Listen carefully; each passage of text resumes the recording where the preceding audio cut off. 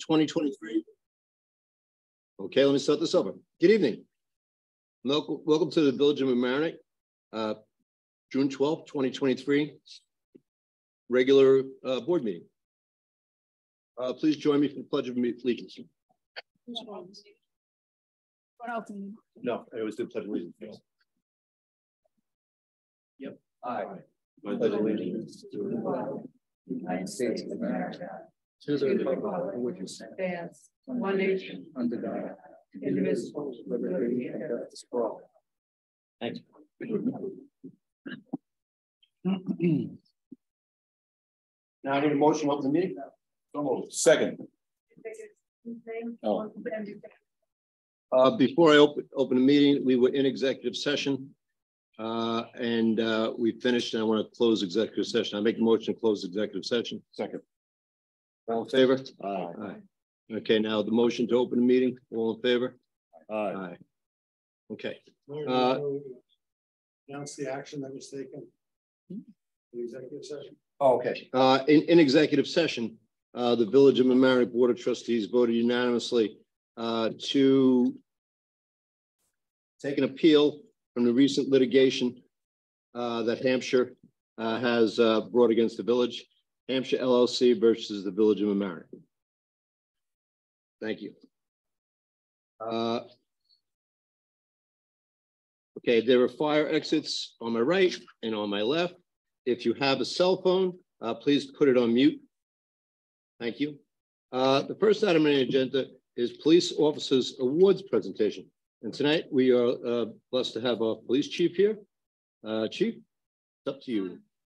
Good evening. So on May 2nd, myself, Officer Anthony Friday, and Sergeant Andrew Banquet attended an awards ceremony in Albany, New York for the New York State Stop DWI and Mothers Against Drunk Driving awards ceremony. During that ceremony, the department received one award and each of the officers in attendance received an award. Unfortunately, Anthony Friday could not be here, but he did receive a Recognition of Excellence award. There were only 29 awards given out in that category, and that's for every city, village, and town in New York State. So Anthony Frioli accounted for 14% of the DWI and DWAI arrests throughout last year from this department. He is also one of our newest field training officers for the department. Sergeant Banquet was also in attendance, and he received the Recognition of Excellence DRE enforcement. So that's Drug Recognition Expert Enforcement. There were only 14 awards given out for all of New York State. And Sergeant Banquet was one of the recipients of those awards. Sergeant Banquet was the top individual DWI, DWAI enforcer for our village, with 28% of all DWI and DWAI arrests. He continues to be proactive in enforcement even after becoming a supervisor of the department. And the Village of Mamaroneck itself received an award. I'm sorry, Sergeant Banquet, this is the 4th time that he received? 5th time that he's received. And for the department, this is the 4th year that we've received an award of recognition for Department of the Year. There were only 13 departments that were recognized throughout New York State. Our department itself had 35 DWI, DWAI arrests during the calendar year, and that was up almost 10% from the previous year. So we are doing our due diligence of being out there and trying to protect the community and keeping our motorists and our pedestrians safe. So that those were the awards that were presented that evening. Unfortunately, no police work duty calls. So Officer Colasaco and his new canine partner, Ike, once they come in, are on a call right now, so they are not able to attend. But as you know, about 2 months ago, we received a donation from Southeastern Guide Dogs, which was a donation from Ike. She is a Labrador Golden Retriever mix. They graduated from school May 26th, and since that time, they've already made two drug arrests since that time. They're gun arrests too, right? Yes, which one of the arrests also led to a gun arrest. So they're out on the road, you'll be seeing them around, and in August, they're attending another 2 weeks of training, having to do with article searches and things of that nature. So maybe another meeting, a formal introduction. Oh, yes. Happy to have them. Terrific. Like to meet Ike. Yeah. Well, thank you very much. Congratulations, Officer Beckler, Sergeant Beckler. To the whole department, thank you very much for an outstanding job, Chief. Keep up the good work. Thank you. Now we have a presentation by the ever popular. What? Yeah. Oh, wait. Oh, look. Speak of the devil. Hi. I like the dog too.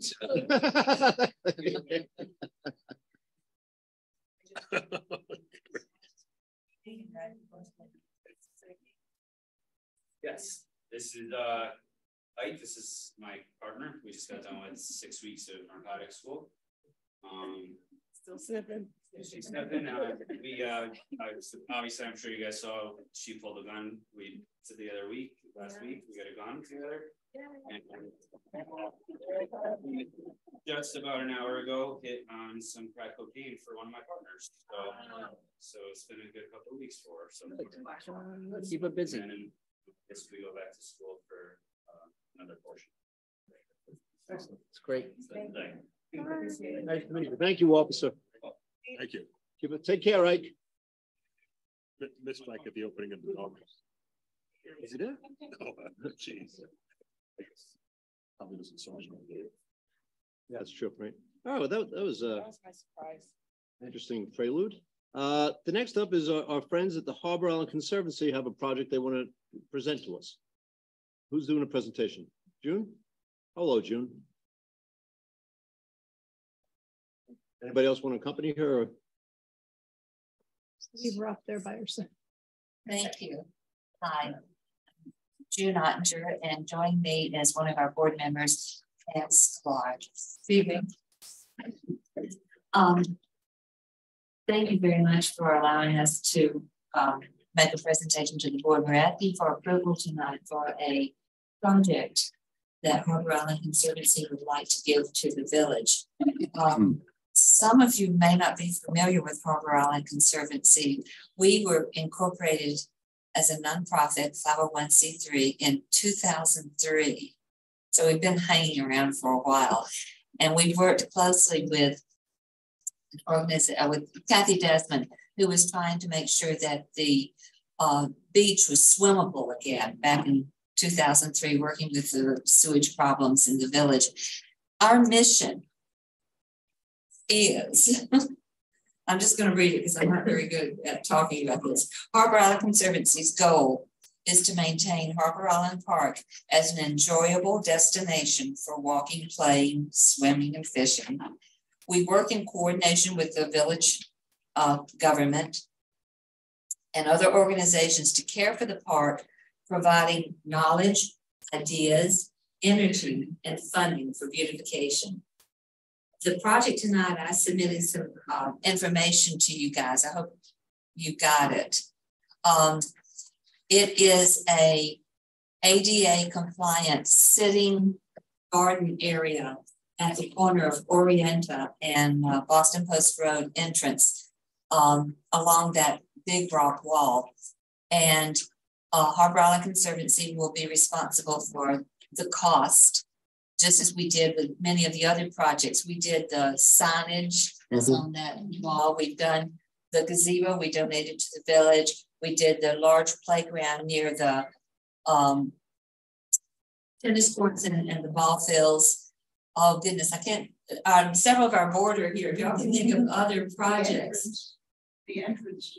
Oh, the gardens at the entrance, what we used to call the flagpole area that's now under construction. But we did that garden, which actually ended up on the front of a calendar several years ago. We also did the plantings as you enter the park. One of the ideas was if we get the park swimmable again and people start coming down to swim, it has to look good or they don't want to be there. And so we kind of, once the sewage treatment was corrected and the water cleared up and people started coming for swimming, we decided, you know, let's make this park beautiful. But one of the things that we feel the park could use is an area that's more ADA compliant. And the area that we're talking about in the park that we'd like to place this sitting garden area is very accessible to people of all needs and ages, because there are several curb cuts and sidewalks leading into that area from both Oriental Avenue as well as Boston Post Road. And so we feel that it would be very accessible for people even in wheelchairs to be able to sit, and it's actually one of the best views looking out across the harbor out to Long Island Sound. And well, board, can you think of anything else I need to say? Tonight, we're asking your permission or your approval to do this park for the village. On our agenda tonight at this meeting is a resolution to put it on our work session. And it'll be on our work session in 2 weeks so we could have a deeper discussion and review of it. But I was hoping that we could do that tonight because we would really like to get this going. If we could get started, I have been speaking with engineers and architects, and they could get this park possibly finished by the end of July. I think, you know, it's a big move, and I think it's a good move, but I think we do have to do our due diligence. And I understand you're wanting to get it done, and we want to get it done too, but we want to do it so that, you know, the public has input and people know what's going on, and we check with, you know, all the interested parties and make sure it's going to work. But I think you're on the right path. We also have been speaking with the parks manager, Jeff, who is very much in favor of this. He feels that it's an underused section of the park that would be greatly enhanced. That was what he told me to tell you tonight. And also Jason said that he too felt that it would be a nice area for all ages to use this. We also talked to At Home on the Sound, who also thought it would be a great idea to provide better usage for people of all ages. And the Arts Council has also been looking at this area with us because they thought that it might be a good place to put a memorial to the first responders, but that's still something that they're battling around. A nice piece of art even would be great. So I think we're getting a lot of positive input from village organizations. Yes, and I think, you know, we could put it on the work session and hopefully in 2 weeks move it that night to the regular meeting. So we could have a decision in 2 weeks. Yeah, we would need that one session at least to go over the details of it. But if it all looks good, we can move it that night to the regular meeting. Yeah, I will have.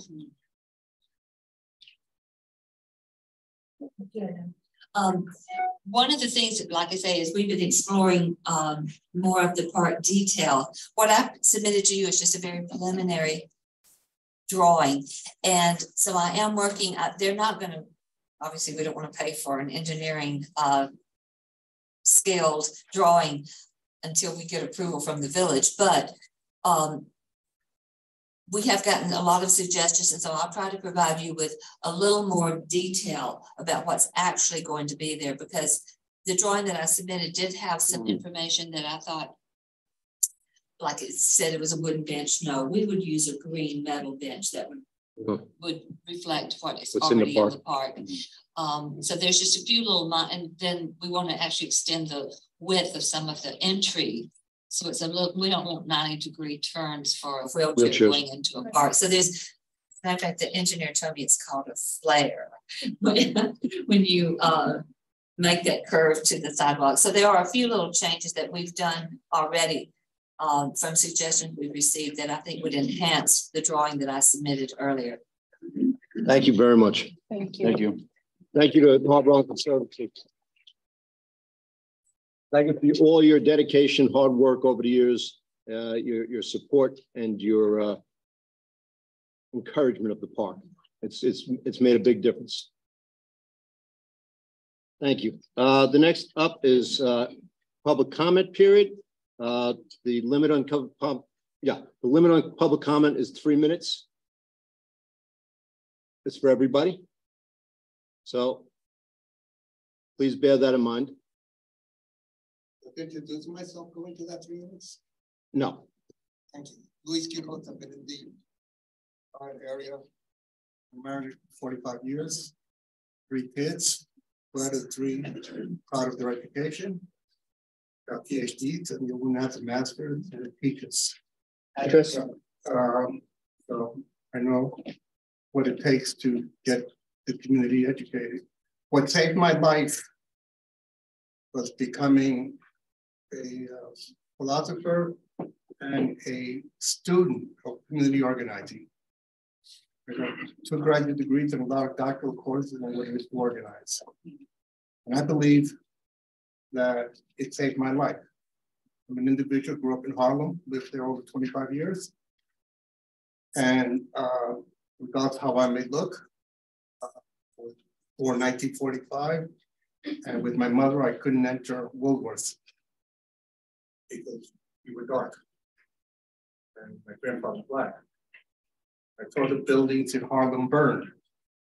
I was there with the Black Panthers, Young Lords. I've got a history in spite of how I look. Because I can't believe my age. I'm here because I've learned a lot of things in organizing for the top scholars in the world. And among them, to make it short, those that write the definition control the results. And if you don't have access to a service, that service does not exist. Mm-hmm. And when it comes to this village, the definition by the board and the subcommittees have never really, the important decisions never even reach the entire public. And this section started with awards. Over 8 months ago, and most people know that I had a lawsuit against the village police department. And that lawsuit ended, no winners in a way, but that has to be thought about differently. But I was supposed to receive an award over 8 months ago for my service as a crossing guard and a park ranger, because as a social worker, I also work in the community. That has not happened yet. So that contract has not been consummated and it hasn't been finalized. I have a nice house, I pay a lot of taxes. And when you don't have information, it's hard to organize. So that's why we have people like me that get the information out. The website still does not have the lawsuits documented that have occurred, especially related to the Hampshire Club. Now, if access to what's really behind the Hampshire Club got out, we would know that the revenue that we can get from the taxes and the $55 million that have gone into lawsuits and beyond that is costing us and costing me to get increases in taxes. Our taxes are, please finish up. our taxes are, Jerry? That's me. Yeah. Stop, please. please stop. Yeah. Our taxes already high. Okay. Mr. Quiroz, please finish up. Your time. Our taxes are an invisible fence as to why I couldn't get into Woolworth. It's creating a divide in classes. We need those tax monies, and we got to stop paying for lawsuits that shouldn't be if we had access to the information that should be had. Thank you very much. Thank you for your comments. Not just a comment. Thank you, sir. Thank you. Please allow the next person. Please, okay. Please allow the next person to take the mic. Luis, come on. Okay, come on. I'm a person. All right? Okay, thank you very much. I'm not in other. Hi. I want to go about what it is to be another. Please don't yell out from the audience. Not otherwise. Hi, I'm Hilary Short. I live at 151 Fenimore. 2.5 weeks ago at 9:15 in the morning, Sasha and Silas were crossing Boston Post Road at Fenimore. As they had the light to cross, a car did a left turn from Fenimore and hit them both. Silas had surgery on his foot and is still unable to walk. Speaking to many neighbours and local residents, this crosswalk and one at Delancey are both major problems for pedestrians. I'm happy to see you have a resolution on tonight's meeting about the lights, and I know it is on the traffic committee's agenda for tomorrow evening. I want to say a huge thank you to the police, the village police, firemen, and ambulance workers, and local residents for their prompt response, and also to the police for their bug terrarium that they brought over to Silas's house with a lovely signed card by many of our police. He is so pleased with this and all the stuffies he received from the emergency workers that day. Thank you to Mayor Murphy for sending Sasha flowers and to Leilani for visiting with the family.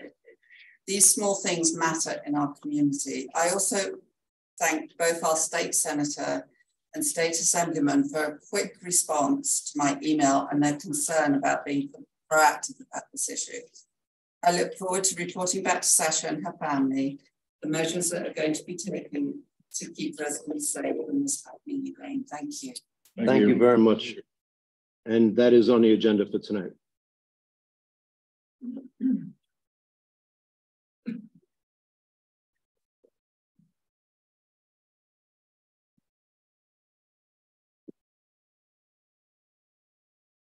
Good evening, trustees. Good evening. Thanks very much for the brief opportunity to comment on the village's updated comprehensive. My name is Jennifer Jacobs Guzman. Is this the right time? Yes, it is. But you can comment longer during the comp plan portion. You're not limited to 3 minutes, just a tip. Did you comment on the comp plan? Yeah. Yeah, wait to the comp plan hearing. You get, yeah. Thank you, Jen.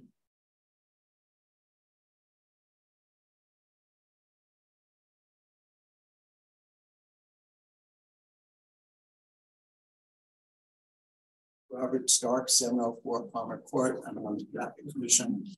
I'm not here to speak for the Traffic Commission, but I have a question about traffic issues. On your work agenda, there were 5 issues for recommendations from the Traffic Commission. I was here earlier, had to leave, I went home, watched TV. I didn't. So can somebody tell me, were these issues addressed? There were? They're going to be on the meeting in 2 weeks. We moved them to the regular meeting in 2 weeks. Thank you. Well,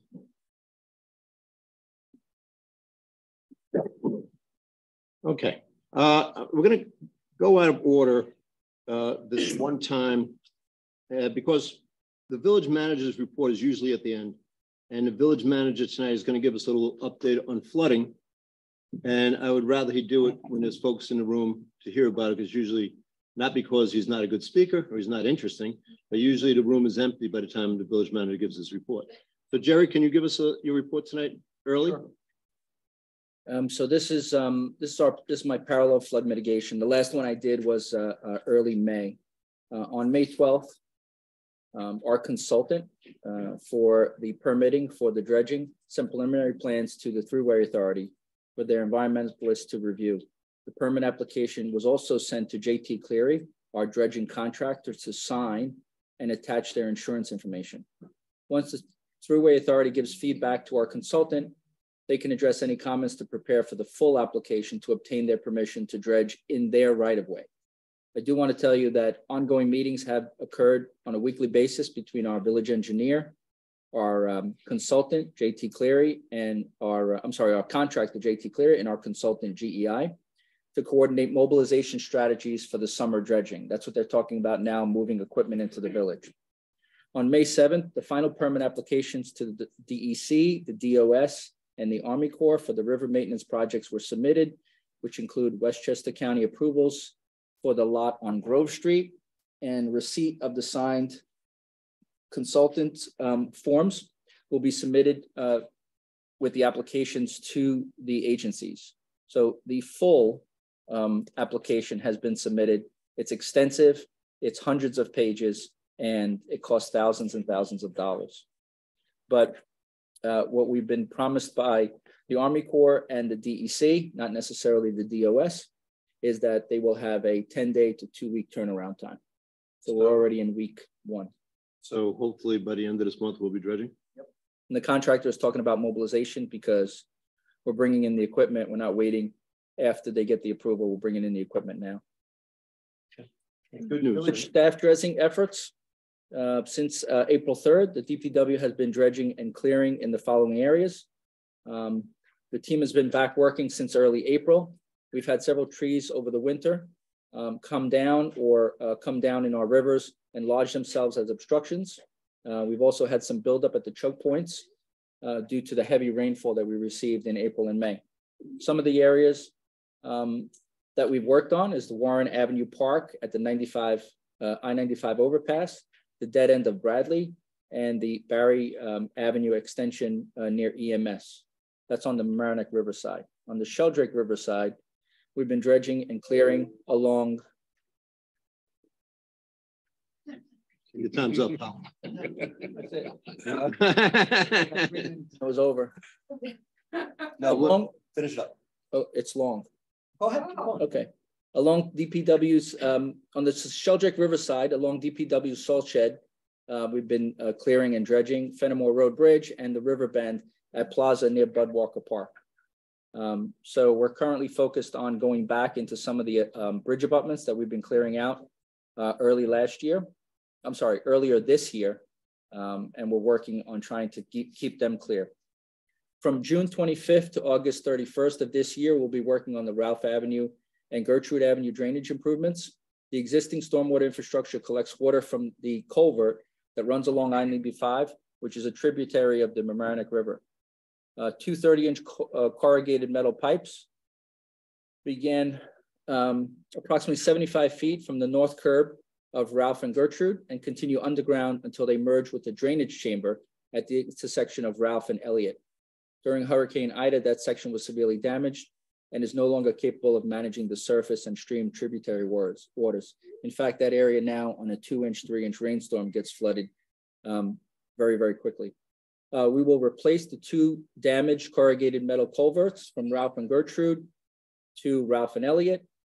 We'll be installing new sidewalks, new curbs, and we're doing roadway surface from Ralph Avenue all the way to New Street.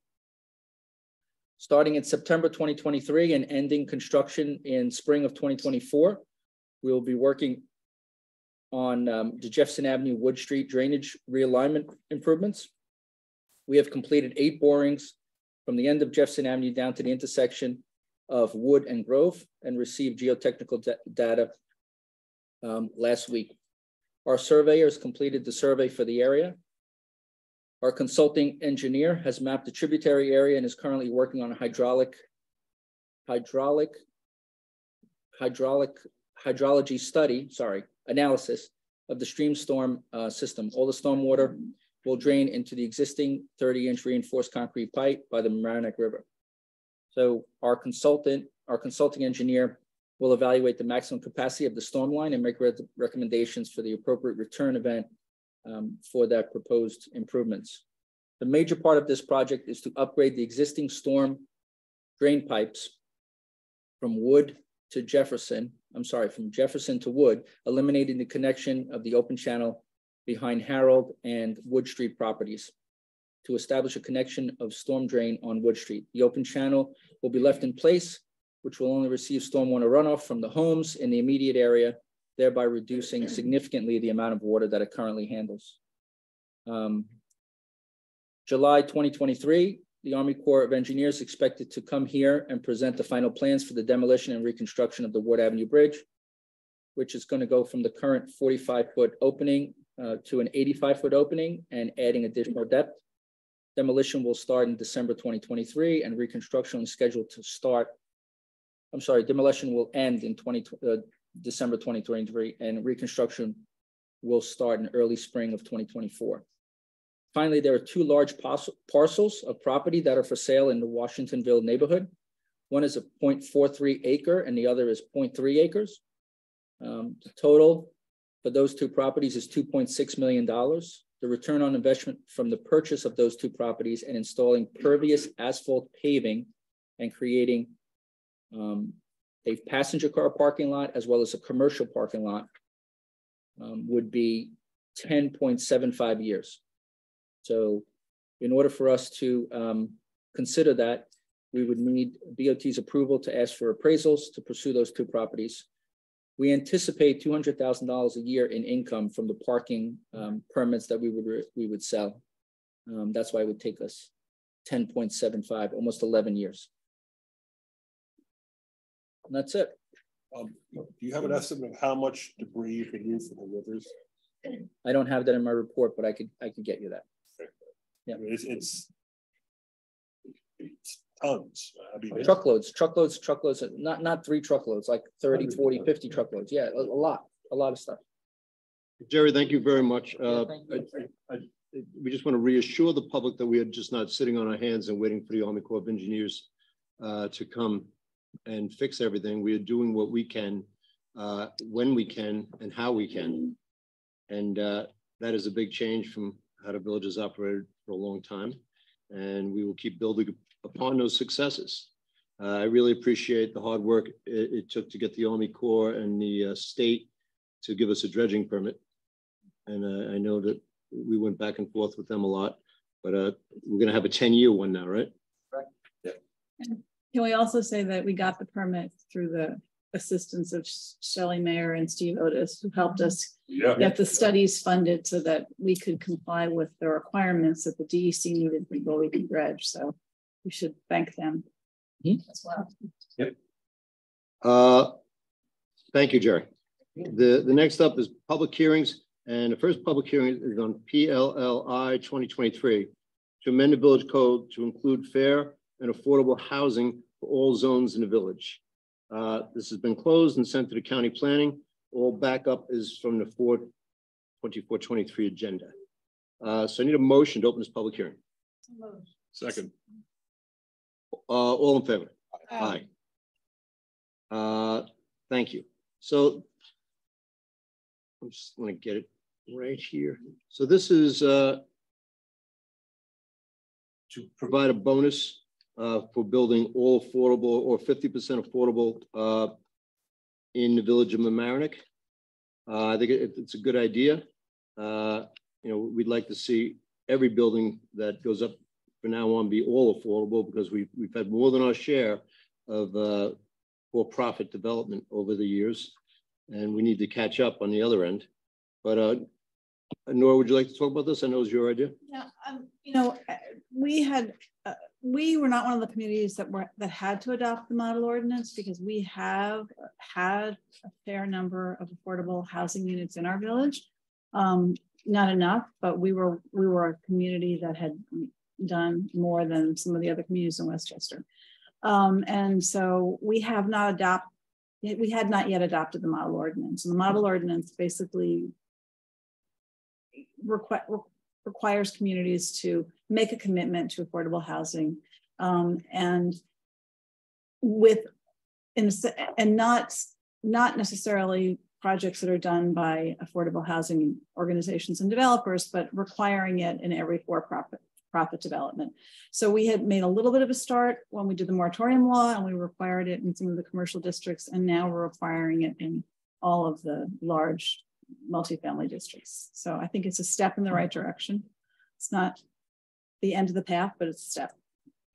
Right. It doesn't actually build any housing right now, but it hopefully will encourage developers to be more aware that that's something that we want to see when they come in and do a development. And they have to. Yeah, I mean, they have to. They have to. We'll take that into their calculus. Anybody from the community? Jen?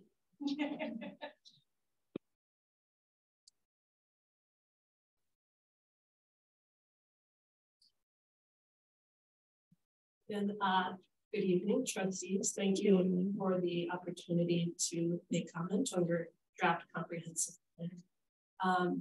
My name is Jennifer Jacobs Guzman. I'm a resident of the village. I reside at 634 Palmer Ave, the corner with Cement Street.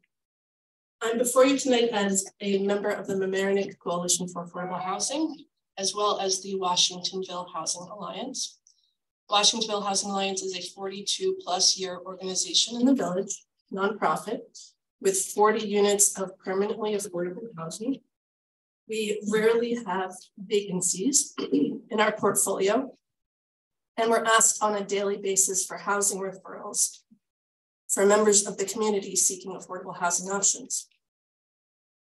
The Mamaroneck Coalition for Affordable Housing was organized 3 years ago when Washingtonville Housing Alliance came together with the Community Resource Center and CURE, Communities Understanding Racism Through Education, to discuss the urgent housing needs in our community. Our coalition has since grown to include faith-based institutions in Mamaroneck, including St. Thomas Church and the Westchester Jewish Center, as well as participation from planning, business, and social service experts. We have 3 key goals, the first being to preserve existing affordable housing in the community while protecting tenants' rights. The second is to expand affordable options in Mamaroneck, particularly for rents currently unmet in the market, focusing on those at 60% and below the area median. And third, to promote education and dialogue around affordable housing while adopting an equity lens in our work. We were very happy to see the community's affordable housing needs highlighted more prominently in the updated comprehensive plan, and we applaud the village on recent steps to actualize some of the planning by committing up to affordable housing uses on the deteriorating parking infrastructure across the street. Whenever underutilized or decaying public sites can be used to bring housing to our community, it is a win for everyone. With an expanded tax base and more options for housing at a variety of incomes. In light of our 3 core goals, I would like to highlight just a few key recommendations that we believe are critical to focus on with your updated comprehensive plan. Under our goal of preserving existing affordable housing, the comp plan references the rapid loss of affordable units and cites the enormous percentage of Mamaroneck renters who are paying more than half of their household income on rent. But it doesn't identify examples of policies or incentives that would preserve our existing affordable housing stock. We would really encourage sort of a relook at the comprehensive plan to maybe identify some concrete commitments or examples of how we could preserve existing affordable housing in the village. This might be through tax incentives or promoting existing government programs such as the Landlord Tenant Assistance Program, which is run by the Westchester County, where eligible landlords and owners might receive up to $25,000 per rental unit that qualifies toward needed repairs under the program in exchange for maintaining rent increases at certain levels. The second set of recommendations is around our goal of expanding affordable housing options.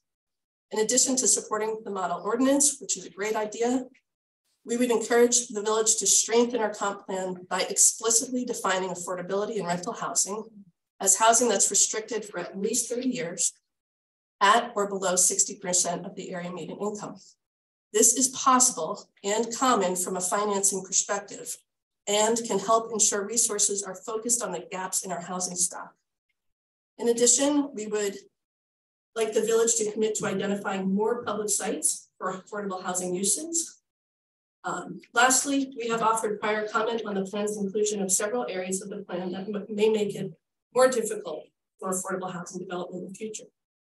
By proposing reduced density or through the addition of duplicative requirements or restrictions, such as the prohibition of any construction within 50 feet of a water body emptying into Long Island Sound or its tributaries. Previously, this was subject to a planning board permit, and a pathway should once again exist that would allow for thoughtful, ecologically sound proposals. This example and others that reduce the potential for development should be re-examined with our community's critical affordable housing needs in mind. Thank you very much for your time and consideration. Thank you. Thank you very much.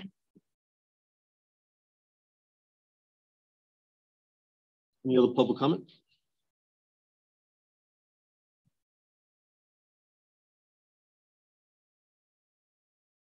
Okay. I think that this is, you know, we're going to have another hearing directly after this about the comprehensive plan. But this is, I think, a good step in the path toward making this community more affordable. Would anybody like to close the public hearing? I will move to close the public hearing. Second. All in favor? Aye. Now I need a motion to adopt the new law. Second. Sally, please call. What? Go ahead. The resolution that you have is actually referring it for advisory consistency. Oh, yes. Because that hasn't been done yet. So Oh, that's right. Yeah, it has to get through that process. I thought that was the comp plan. It's this too? It's both. Yeah, this was okay. Flagged. Yeah, so I flagged that it hadn't actually gone yet. I thought it was just for the I thought it was just for the comp plan. Yeah, okay. It's also unlisted, so it is subject to that. Okay, so please scratch that motion. So we're not, well, yeah, we're not going to close the public hearing. And I prepared a CAF for you. And that's right. All right, so we need a motion to refer this to the HCCMC. Second. All in favor? Aye. We need a motion to adjourn this hearing. Let's adjourn it to the first meeting in July, because that would give HCMC, because if we do 2 weeks, HCMC. for a week, so this would, they would have time for this. If Yeah, they if they get it. Well, they have to. Let's. They have to. I'm fine with doing it. We have to get it to them so they can get it. Yeah. And Greg, you can get it to them quickly. Yeah, it'll be on the same timeline as the comprehensive plan. So we've actually made spots on their agenda already for these items, anticipating that they're for. And when's the meeting? Next week. Next week. Next week. Mm-hmm. All right, I'm fine for doing it in 2 weeks, but I don't know if they'll have it back yet. But we could just, you know, adjourn it again. Let's adjourn it for 2 weeks. Adjourn it for 2 weeks. Okay. We'll make it, if we don't have it back by like the Thursday before the meeting, we have a note on the agenda that it will be adjourned. No, we will have to open the meeting and adjourn it again. Yeah. But I don't want to have everybody come for nothing. That's all. Well, we could put, I could see, you talk about noticing the public. Yeah, right. But we have to actually, if we adjourn it, we have to actually open it and adjourn it. All right. I'll make a motion to adjourn this hearing until the 26th of June. Second. All in favor? Aye. Aye. Okay. The next is we need to open public hearing on comprehensive plan update and referral to HCCMC. Okay, need to open a public hearing. Second. All in favor? Aye. Okay, so just so you know at the beginning, this is going to be open, and I don't think we should close this until July. No. I think we should give people time to digest it, and we should take their input and see what we want to change. It doesn't have to be renoticed if we change it. Is that right, Bob? Correct. So it's not like it's a law that has to be renoticed all over again. Okay. So comprehensive, Greg, why don't you give us, Mr. Cutler, why don't you give us a little introduction to the comprehensive plan? Oh, we have Neil here, right? Nice.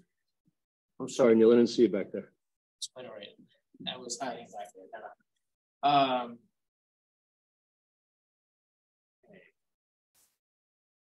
Thank you. My name is Neil Desai, principal planner at H&H, formerly known as Farmstein Hanover. I've been working with the village now for 6 years, and I'm happy to see this getting close to the public hearing and the final. That's right, I don't control the slides, right? So I need to give Jerry the next slide, please. Thank you, Overton. So we've been at this since about 2017, actually. There's been a number of drafts of the plan that have been produced, for 2019 being the first one, and then we all know what happened after 2020. There's also the moratorium study as well, which took a chunk of 8 months or so from the comprehensive plan, but also informed the comprehensive plan as well. and we resumed. So this is actually the sixth draft of the comprehensive plan. So it's been through a lot of gears. And the next slide, please. I just want to touch upon the community engagement that went on in the first phase prior to COVID, which there was a lot of community engagement. There still is the website planvom.org. There was an environmental sustainability survey that helped inform the sustainability section. Now I want to say that there was a different board at the time as well. Some of the board are still here, but there was a different board, and the priorities for the plan initially in 2017 were residential neighborhood character and sustainability with resilience as well. So that's reflected in the current draft. We did a lot of work under residential neighborhoods, which is chapter 4C in this comprehensive plan. And so, you know, we retained a lot of that work. We didn't, but it's all a matter of, you know, what the priorities are in the end. And so we'll talk about how the priorities are allocated. But we had diverse workshops. We participated in number of festivals. We had that was a very busy year getting to know the village and the people of the village, and it was really great. Now, if you can go to the next slide, please, Jerry. Now we're in terms of like the timeline we had to move now from where we left off to where we are today. We thought that a good way to really get tabs on the community was to do a community survey in 2022, and that was very key in terms of it was both done in English and Spanish, and it was very key in terms of helping to get a sense of the priorities and how they may have shifted. And so, and if you go to the next slide, there's a couple of things. There's actually some handouts outside which you may or may not have taken, but this is the pretty important page in the comp plan. It's a 150 some odd page document, so I didn't make copies of that, but this is really key, which is the statement of goals and objectives, essentially the priority topics. And that's part of the plan. And then there's something called the index of recommendations, and that's also there. This is, so instead of having to sift through the document, this is a handy index of all the recommendations. For now, it's an index of recommendations for you all, but also it's intended to be an editable Word document for the village to utilize as a way to begin to allocate different levels of priority to each of the strategies within the plan. And so this is really a tool. This is just one representation of it that we have here, but it'll eventually live as a Word document and be useful for the village to begin to look at, you know, how much funding will, you know, what partners do we need to work for? How much operating budget will this take? So just a kind of planning tool for the village. Excellent. And then you also, the third part of what you might have seen both from the e-news as well as on the project website is the comment response table. So this is the official comment period after the publication of the March, I think it's the March 1st, 2023 draft. And so everybody's comments have been put out into this table for everyone to see, as well as our responses to the comments. And then if there's some of them, we appreciate everybody's comments. Some of them were errors people fixed, people suggested fixing, things that were missing. They had substantive comments about different suggestions about housing. They ranged from you know, A to Z. So I really appreciate the comments that people submitted, and you know, we took time to really read all the comments and identify if there's, you know, something that needed to change in the plan. Or a new recommendation to be added or something to be corrected. So appreciate that. Next slide, please. So this is essentially what I was handing out. These are the key. This is like the key page in the plan, and it's the village priorities. And you can see in shorthand, flood mitigation and resilience is the top priority, and that certainly came out loud and clear during the community survey. Safe streets for walking and biking, affordable housing, environmentally sustainable, updating and modernizing zoning code, and supporting business and economic development. I'm just going to go through each of, if you can go to the next slide, please, Jerry. Just a brief bit on each of these topic areas. You know, the Army Corps of Engineers plan, flood risk management project is a foundational project, but we know that there's much more to do. And so this section is really one that changed the most since the previous versions of the plan in 2020. In cooperation with the Flood Mitigation Advisory Committee, the recommendations are organized into by type of activity: outreach, engagement, to further studies and plans, policies and regulatory actions to do with flooding, stormwater management, technology, backup protection, early warning systems, land acquisition, and infrastructure investments, whether it's for the seawall or. So this is a kind of a much more thicker and deeper section than it was in the previous 2020 plan. So this is just a general framework of how that chapter is organized in terms of the recommendations. Next slide, please. Safe streets for walking and biking. I think one of the, I worked with a lot of the committees. The Traffic Commission had the idea, so give them credit for it, to organize an open streets day. So there's a couple of things, I think, people recognize Mamaroneck as a walkable place, but I think there's still a lot of work to make it become actually safe for pedestrians and safe for pedestrians to actually walk through the streets. So I think, organizing Open Streets Day is a nice concept to just build recognition of the importance of walking and being able to bike in the village, close off a street. I thought it was just a nice recommendation that the Traffic Commission suggested to highlight. Beyond that also is just the actual infrastructure of the village, preparing a village-wide plan for bicycle facilities and amenities, as well as for preparing a village-wide plan for walkability and pedestrian safety. And I think one of the challenges of my work as a consultant on this was that a lot of things have been, before ink is dried, I find out that Mamaroneck has already started, moving forward on a lot of initiatives. So you'll see that, while the Traffic Commission has done, in the plan, you'll see that, where possible, we recognize what has been done already, as well as looking ahead to what needs to be done. Next slide, please. For affordable housing, I think we, again, these are some of the recommendations where, the village has already moved forward on.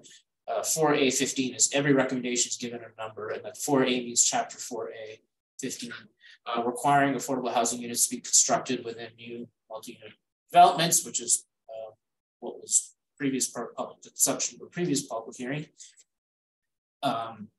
There's a number of recommendations listed under 4A-15 that support the broader concept of affordable development of affordable housing, expanding the C2 zoning district up to the, what was done was up to the 100 parking deck.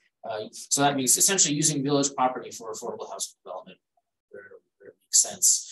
And 4A-18, I think this is really important. There's a development side to this, but there's also a tenant side to this, protecting of how do we retain affordable housing, and how can tenants be protected? And so, there's a recommendation.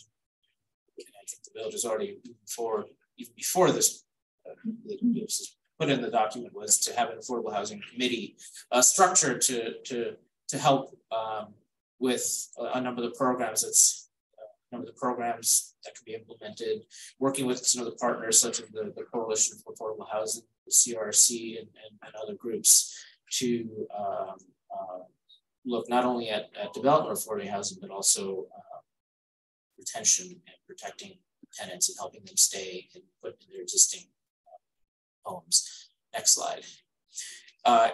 This was a very thick section because it was one of the priorities that emerged from the very beginning of the plan, but it organizes really what this chapter does. It's organized in terms of topic. So there's clean water, clean air, and all of that's based on a survey we had done in 2019.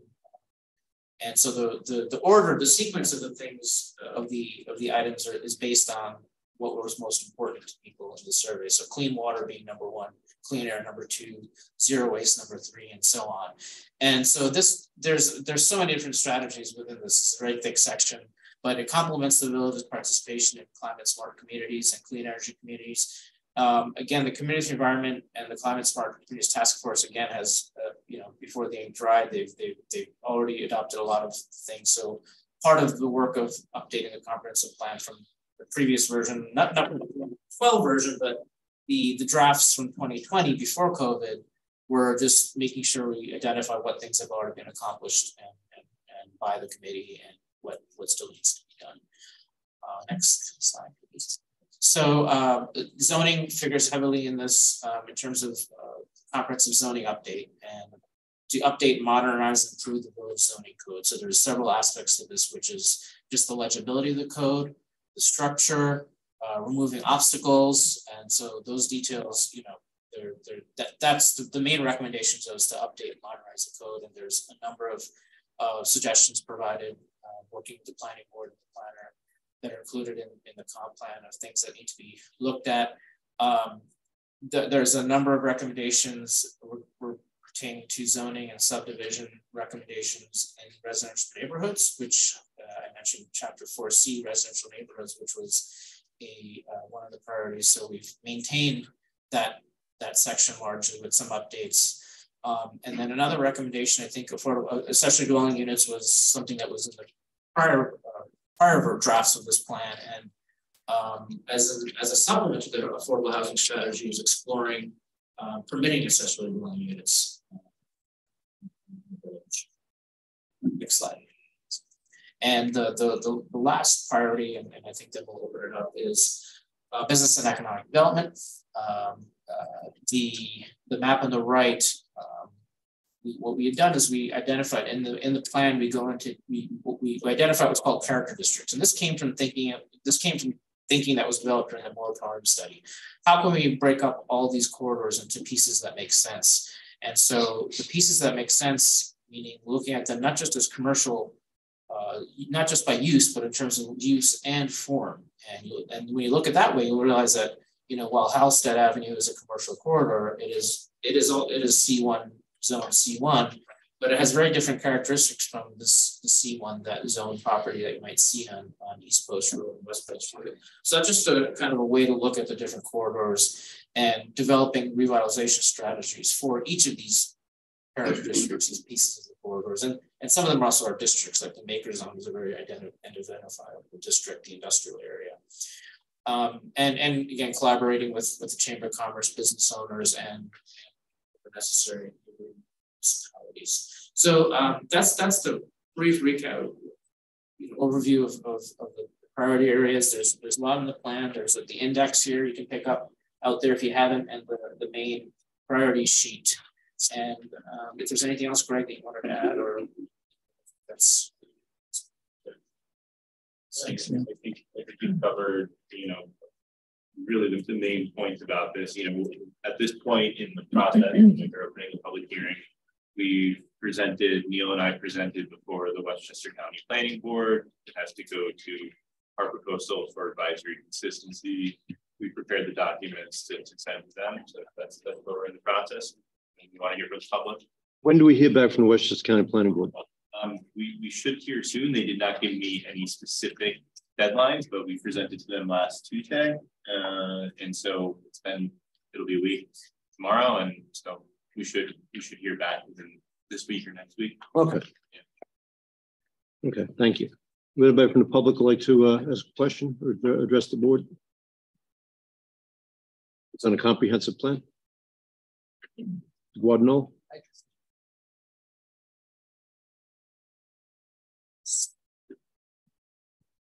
Charles Guadagnola, just wanted to note I'm not here in my capacity with the budget committee.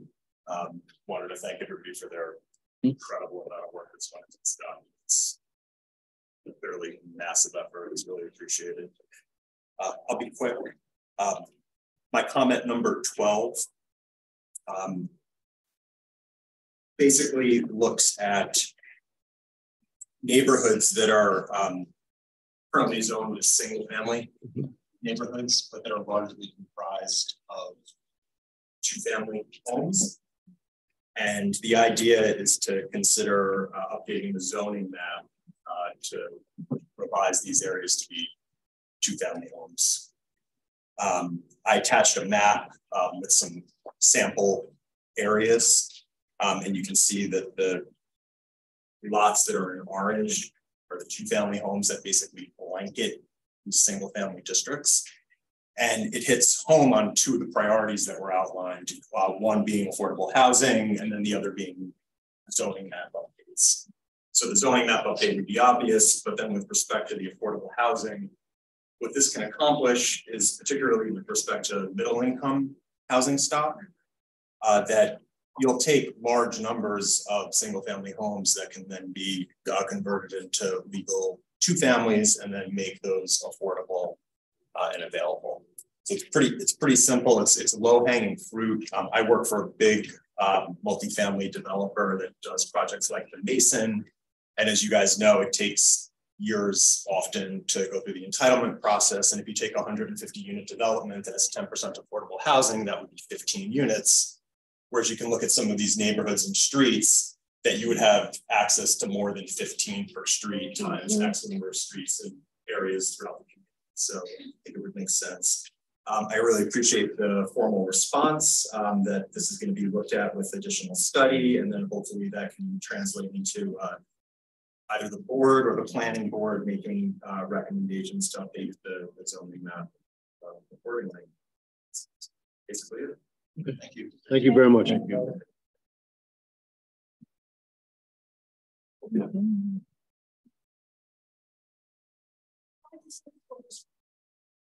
No, just if you're gonna ask, please come to the mic. All right. Just, yeah. Go ahead. So thank you everybody for all this, these studies and work that's going into our community.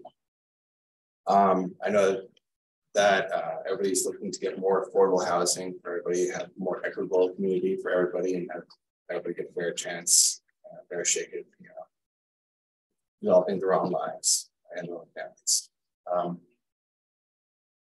I do, however, see that there is still a distinct lack of effort or study put into how all of these additional families and people into our communities is going to affect things like our schools, right? Our school is at capacity. I know people think that it's decreasing by 100 kids per year. That was during COVID. That was at other external effects that were driving those changes. And that is over a community with nearly 5,000 students, right? So 5,500, at 100 out of that many is not a whole lot, right? Our elementary school that my children go to has been expanded 3 times. They just built so many more classrooms to accommodate the increased student load. If we want to build 50 more units, turn single families into multi-families, how many more students can we accommodate in our schools? How many? Nobody's provided that answer. How big will the high school need to be? How many more classrooms will we need? How many more teachers will we need? How much more will that cost? I don't think, you can paint it in a way that you think I'm against affordable housing. I am not. Okay. I didn't grow up with a silver spoon in my mouth. We were working, working class family. I worked my way in this community for a reason. Is to have the student teacher ratios that we have, to have to give my kids the opportunity and the resources of which this community does provide them. If we continue to overburden our system with more and more people, it doesn't matter who they are, whether they're wealthy or not. There is only so much space, so much time, so much effort that our schools can provide our kids. If you want to turn it into New Rochelle, it's going to put up some high rises. Why not? Build another high school. Well, we can't because there's no space. Do our kids go out and play in the playground? No, we can't. Because they're playing on concrete. And they use the fields for Little League or some other sport, after 3 o'clock. I know that the board is trying to prevent Hampshire Country Club from turning their property into developments, correct? Is that correct? Right? Why is that? To answer your question, the board is not, what the board is doing is defending the planning board's decision. The board has not had a hand in that. So I'd ask the planning board, why are we trying to prevent them from developing their space, right? Folks, please do not call up from the audience. And so is half of our town, right? Do we help them? No, we let it flood year after year. I know we have a plan in place now because we've done studies, but the Army Corps of Engineers did their study in 2001, was it? They originally did this. 22 years later, we still haven't done anything. 2007 after that flood. Must be looking at the report, but still, it's a very long time. It's a very long time to have done nothing. All right, I'll get to it quick. Just saying. I also don't believe that Hampshire should develop, right? But if they shouldn't, the town shouldn't either. We shouldn't be selling public land to developers for who knows what profit, right? Reworking the zoning laws to incorporate, a required number of affordable units. That's great. It does. It provides, a direction for developers that if they want to develop, they must provide X number of units of affordable housing. That's great. But we still, we could use it for refurbishments or renovations of existing buildings, but any more units in our district would be disastrous. It would be disastrous. I don't think anybody is really looking at it from an educational point of view. Okay, from community-based, fine. But our schools are constantly being overstressed. And I would really like it if somebody from the Board of Education was here to provide their input. So I guarantee you they would be saying the same thing. Thank you. Thank you. Thank you. Anyone else?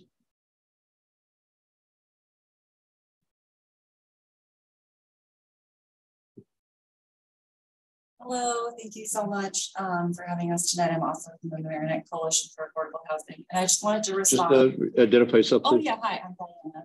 So I just wanted to respond to the previous gentleman's question. I think there's a really helpful Board of Education presentation from March 7th budget meeting. I don't know if you've looked at that, but it not only talks about school enrollment, but it looks at the number of empty seats. Do me a favor, address the board. Oh, I'm sorry. Don't okay. address. So on March 7th of this year, as part of the budget presentation, the Board of Education looked at the empty seats in the elementary schools. And so basically all of the classes are capped at 22 students. And so what they do is they make the number of sections based on the current students. And then they say empty seats are the additional seats that are open because they don't have enough kids to fill that class. So I'm just going to read to you guys the available projected seats according to the Board of Education from this year. So for Central, it is 98. For Chatsworth, it is 54. For MAS, 77. And for Murray, it's 62. And the total is 91. So I just wanted to add that perspective to this conversation. Thank you so much. Thank you. The lady, did you want to ask a question? Would you come to the mic? No, would you please? People can't hear you at home. It's for the folks who are playing along with the home version. Good evening. My name is Minnie Merman, and I live in the. Please, the lady's trying to talk. Unincorporated town of Mamaroneck, but I taught in the village of Mamaroneck at Mamaroneck School for many years. So Mamaroneck Village is very close to my heart. Okay. My question about the making one house into two is how do you make that unit affordable? My assumption is they're very high-end houses. If they're big enough to have two families, how do you make them affordable? Just I don't understand. Thank you. That's a question the board will look at. But thank you, I appreciate that. And that's a valid question. Looks like he's ready. We can't have people talk.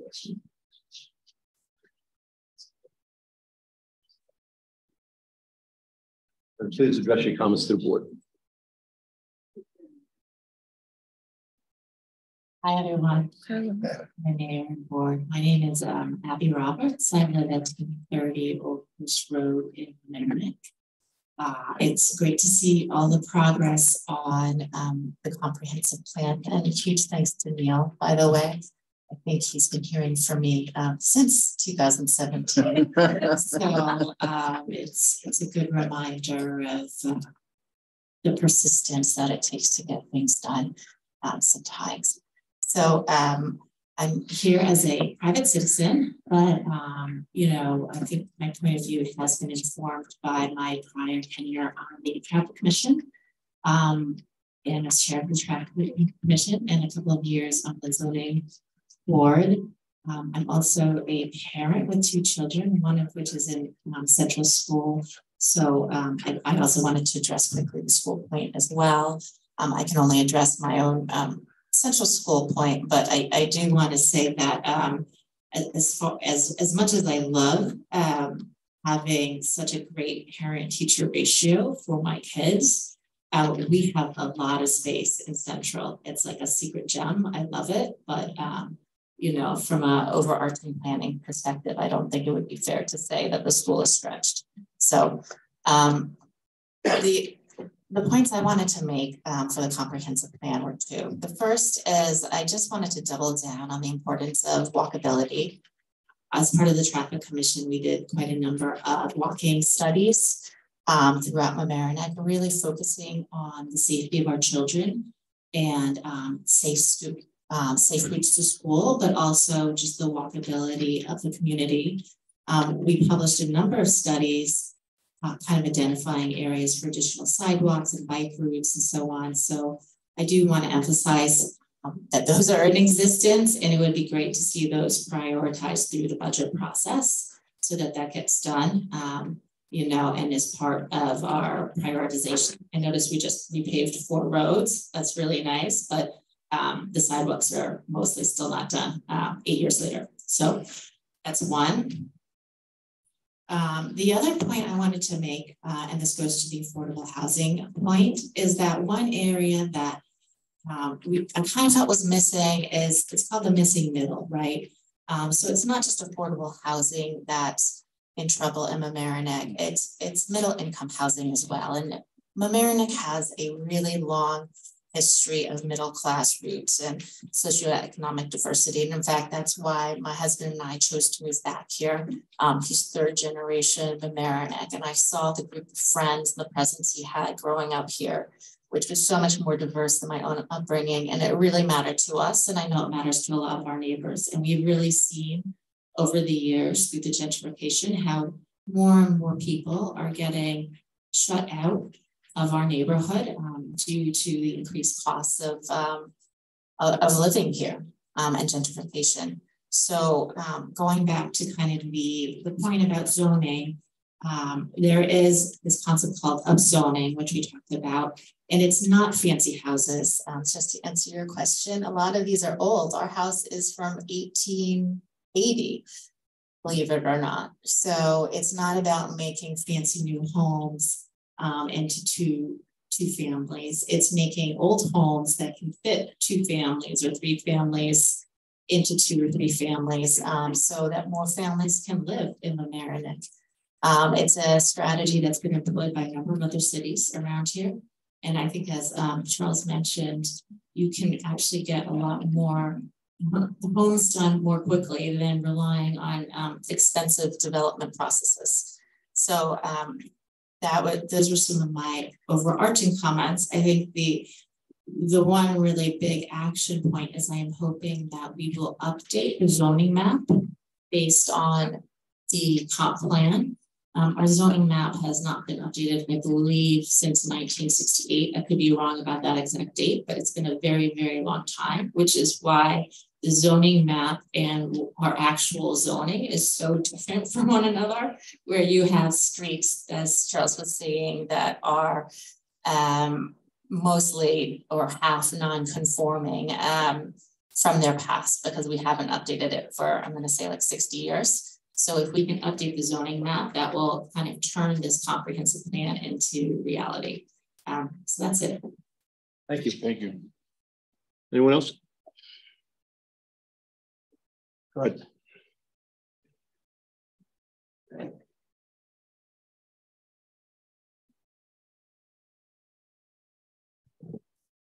Hi, I'm Greg DeAngelis, 1215 Stony Brook Avenue. I'm an architect in the village, as you know.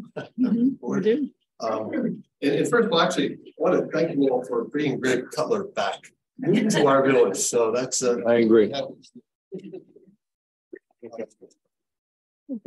Welcome back. And I think this comprehensive plan, I haven't been through it all, but it's amazingly, thorough and thoughtful, and there's really a lot of good stuff in here. So kudos to Neil and his team.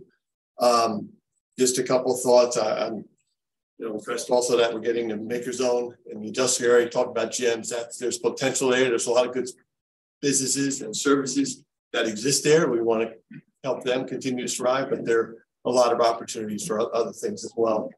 I like the concept of developing in the downtown and the crossover to the riverfront. I think that's something we remember talking about in 2012.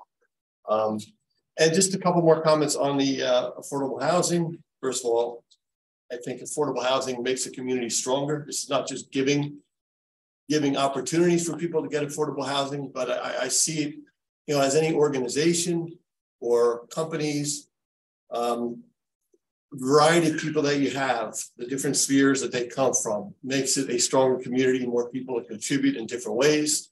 And the whole concept of the affordable, I'm sure members of the board all know this, but the accessory dwelling units, they're not always whole families that are going into these. Sometimes it could be a garage that's renovated. It could be a basement with legal exits and egress. That can be, provide an apartment for a young person getting started, coming back from college, working a trade or whatever. Provides opportunities for seniors to stay longer because they can rent out a part of their house. So I think it is a low hanging fruit. I think it's really, and I think yes, it has to be looked at. Schools and enrollment needs to be looked at. It should be, and I know there's studies out there and how many more cars are getting parked on the street, but that is generally the trend is people don't need as many cars and they're out of options. So I just commend or encourage the board to really seriously consider that. I think it's worthwhile. Thank you. Thank you. Thanks, Greg.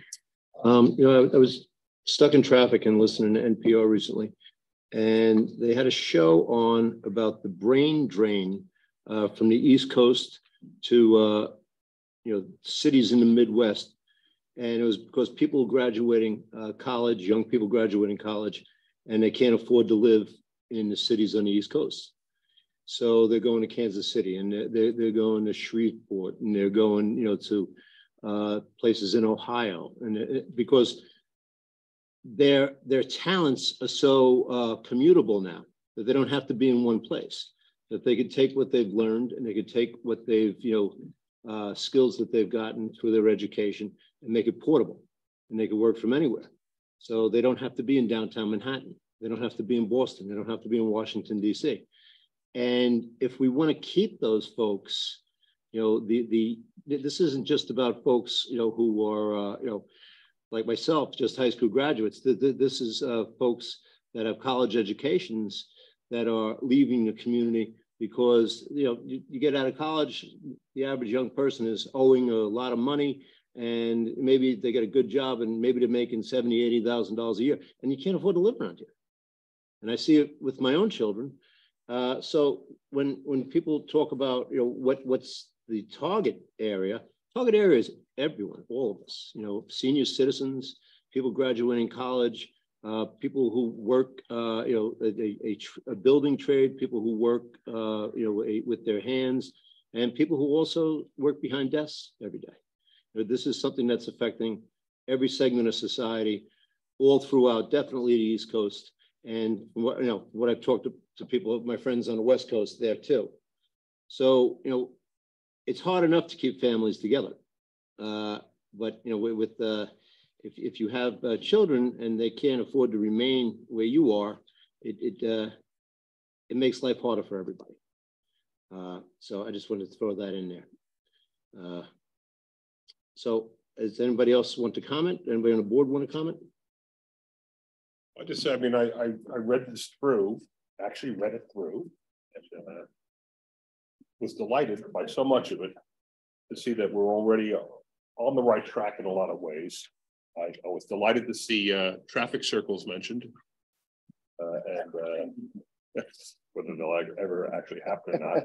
And I remind the public that this is a guide, but it's not a law, and it's intended to be a blueprint for the future for the village the way we imagine it can be as it grows. Because you can either resist growth, well, you can either channel growth and direct it, or you can resist it and let it direct you. And that's, you know, this is the way to channel it. So I think it's a wonderful document, and we would be happy to receive comments from anybody on what is in it they like or don't like as we go forward. And I hope that people will read it and come to us in subsequent meetings. Anybody else? Want to go? No, go. I just thought the gentleman was coming up. I didn't. Oh, that's yes, what I was saying. Oh. Go ahead, sir. Those were Maryland. So regarding turning single family into dual family, noticing a lot of people are moving back to Amerenik. A lot of people are selling their homes in, I guess, less affordable places, large homes, and they're coming into Amerenik and buying up the home too. So they're raising their kids in these other towns, going to those schools, and then they're coming here and buying these homes. So now families with children that want to buy in here can't. So now our plan is to split these homes, single family homes, into 2 family homes. Just doesn't make sense to me. Again, Monty Avenue this weekend, 2 or 3 times. Couldn't find parking just to run in and grab something. 25 minutes to try to find parking. So, and that's just because we're coming from somewhere else. So a lot of times we're forced to just drive home and then walk to the village, which is good, it's fine. But we're dealing with overcrowding. We're dealing with traffic that is insane. We're dealing with congestion. We still haven't dealt with the flooding. Okay, we're dealing with the flooding, but we're not really dealing with the flooding. So we want to add more congestion. And as far as cars go, we're not getting less cars. People, there are families with 4 cars. 4 cars. I've been here a long time. We came up from Queens. If we want to turn Mamaroneck into Queens, you're doing a good job. It's getting overcrowded. There's no parking. You can't, as a kid, I used to walk down to Mamaroneck Avenue School. It was easy. We had crossing guards at every corner. I'm afraid to let my kids walk to school. It is crazy for a lot of reasons. So what are we doing? That's the first major thing. And then the next thing is there's 4 smoke shops on the avenue, or potentially 4 smoke shops. You as the Board of Trustees and as the mayor have the ability to shut these places of vices down. They're no good for the community. They're doing nothing for the community. But we're opening them up as convenience stores. So you sell some Pringles, some Bounty tissues, but in the back, you got all your bongs and your hookahs and everything else. What is that telling our children? This is what Mamaroneck's about. I'd really like to see what the plan is to clean this area up.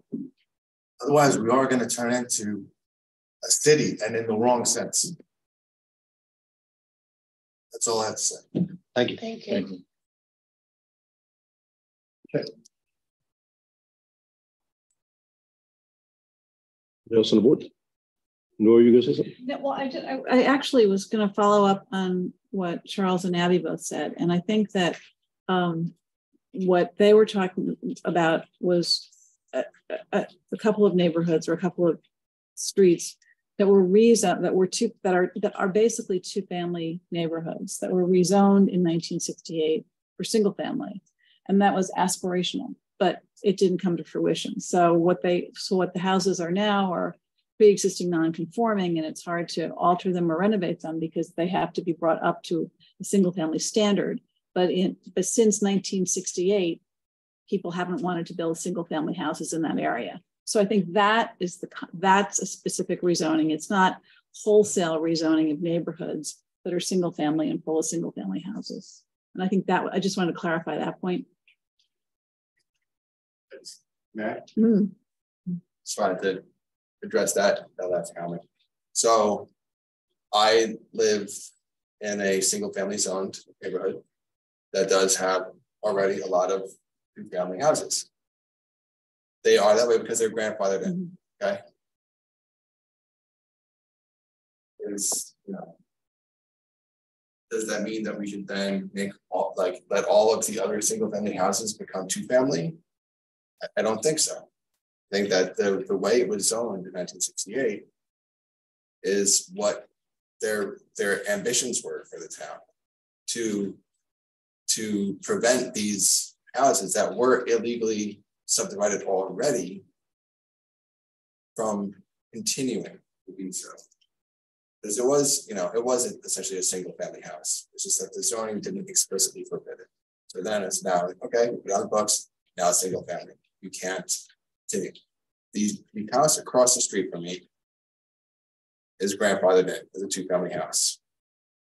It has been a three family house for as long as I've lived there. And they've continued to break the law for the entirety of the last 8 years, 9 years now. A new owner recently came to take over that house and has continued to run it as a three family house. The previous owner, I didn't want to make any quarrels with it. There was an older gentleman, obviously couldn't go anywhere else. He lived there for 60 years. He passed away. He had another older gentleman that lived with him and rented out rooms or the second floor. Lovely person, lovely individual, no problems. He had nowhere else to go. I wouldn't dare, to make a stink and have that remedy. So things went on. There's also another middle-aged man that lived in the basement, illegal apartment in the basement. Now it is continued. Now there's cars parking in front of my house, like all the time, coming in and out. There's people throwing parties. Is this what we want our single-family housing district to be? Is it to be, just people coming and going, renting out every single room in their house because nobody's going to stop them? And now it's a multifamily zone. I don't think that's the direction that we should be going. Granted, this grandfathered in, so be it. But it should be conforming to that two-family restriction as well, right? And everybody, should be conforming to the zoning as it is. We have many houses that don't conform, and I don't think that because they don't conform, that we should then loosen the laws, the codes, and restrictions to let them then fall under a conforming condition, but rather we should be enforcing our restrictions, our laws, and our codes, so that those houses that are running, non-compliance are remedied. So thank you. Thank you. Thank you.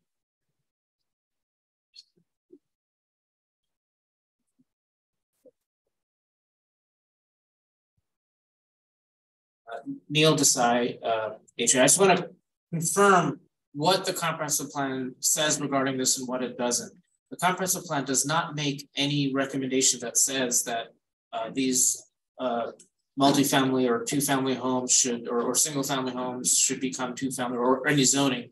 It's that we got questions from both perspectives. We got questions saying there's a bunch of two-family houses in our neighborhood. How are you going to stop that? And then there's the other side, which is how can we have more of that? And so, and I think all the arguments are for and against are very good, but the comprehensive plan isn't the place to debate that specific argument. So merely it doesn't take a position. It doesn't take a position because that would be that's a very big decision to make. It's a legislative question. Yeah, it's a very important question that needs to be examined for all the reasons that people are talking about: affordability, congestion.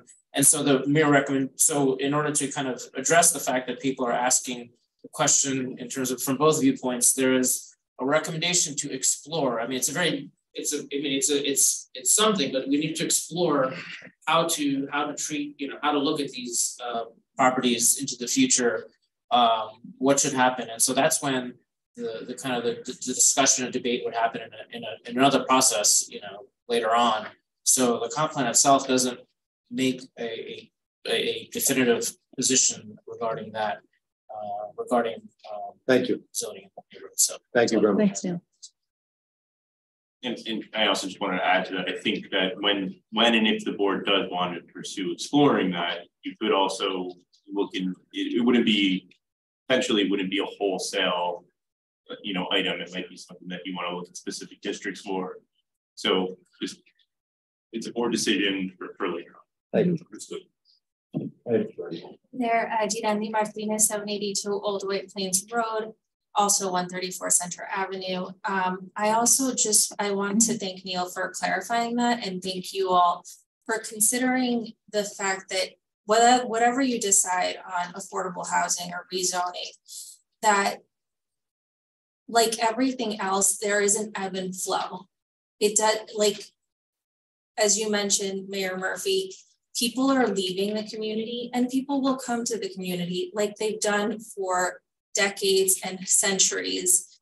And so I just want to emphasize that I think this leadership is considering things from a positive perspective and not from fear. And I really appreciate that. There will be communities that come in and there will be communities that leave. Mamaroneck and the village of Mamaroneck. And also, if we do consider affordable housing, then people wouldn't have to double up so much. So when we're making housing affordable, they're not going to have to live, 5 families in one house or one apartment. So I just wanted to point that out and really continue to encourage your leadership for thinking of this in a more open-minded reality. Thank you, John. Thank you for your hard work for the village. Okay, anybody else? Okay, I need to have a motion to. Abby, did you have one more thing? Yeah, if I could just respond to this. All right, so we're not a debate though, but just do one more time. Yeah.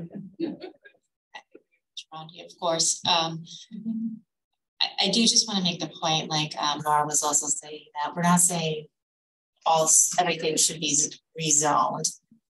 We're talking about very specific streets where half the streets are already legally multifamily. And what I want to think of, I've heard this multiple times from owners of single families in those areas, is, well, that's going to take away the value of your home. Actually, it's the opposite. What we found is we can't sell our single family home on those streets, right? Because it's all multifamily. So I just want to make the point very directly to everyone who's thinking about this, that the ship has kind of sailed for these streets that we're talking about. And all of those people who are worried about the values of their single family homes, that's kind of sailed too. And if that's really what you care about, then you should really be kind of more embracing the reality, the facts on the ground, versus kind of wishing for something that's, never going to go back. The egg is cracked, the cookies crumbled, however you want to put it. So. Thank you. Thank you. Okay. I'd like to entertain a motion to refer this to the Harbor Coastal Zone Management Commission. So moved. Second. Call roll, please. Trustees Rawlings? Yes. Yizer Reed? Yes. Young? Yes. Lucas? Yes. Mayor Murphy? Aye. Now, I'd like to make a motion to adjourn this hearing until the 26th of June. I'll make that motion, but I want to let people know that I don't think that's going to be the end of it. I think we'll probably keep it open after the 26th of June into July, just to give people a chance to, there's a lot there, right? It's 200 pages and there's a lot for people to digest. So give people a chance to really get to know it. And if they have any more questions or concerns, because it's a big step, it's something that happens, maybe every 10 or 20 years. So we want to make sure it's thorough. And it's a guide. So if you have alternative wording you'd like to work into the plan, bring it on in. Yep. Okay, so I'll make the motion to adjourn this hearing until June 26th. Second. All in favor? Aye. Thank you. Okay, now let's get to some of the agenda. Okay. Did you just vote?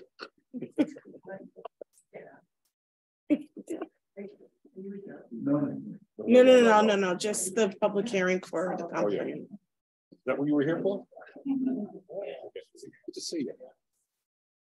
Bye-bye. Island lady.